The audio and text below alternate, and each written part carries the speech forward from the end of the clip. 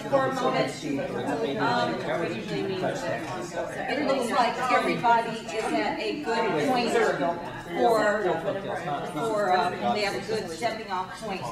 Do you want a 5 or 10 minute break, or shall we just mush through till 2:30 and fit ourselves into you? Mush. Okay. We will do that. Let's take just a few moments to maybe each group share 1 or 2 ideas that where you started, where you're going to move forward from this point. Which discipline would like to start?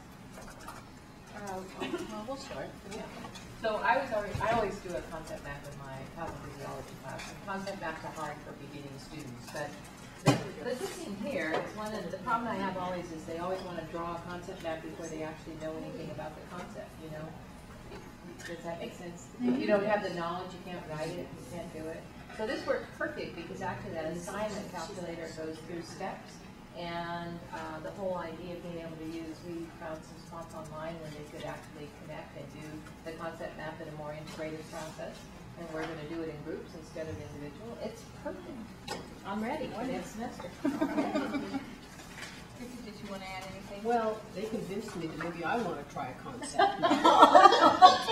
But you know, what I liked about this one particular one was that the source can be linked in, so you can click on there and see what their sources are and take a look at it. Yes. Yeah. Good. So yeah, and I got some ideas for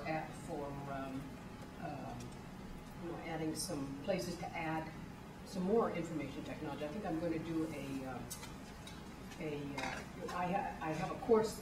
Our courses, these medicine courses, clinical application, are didactic and a clinical course, and I think I'm going to do a assignment in the clinical course as well. So there'll be 2 assignments kind of building off of each other.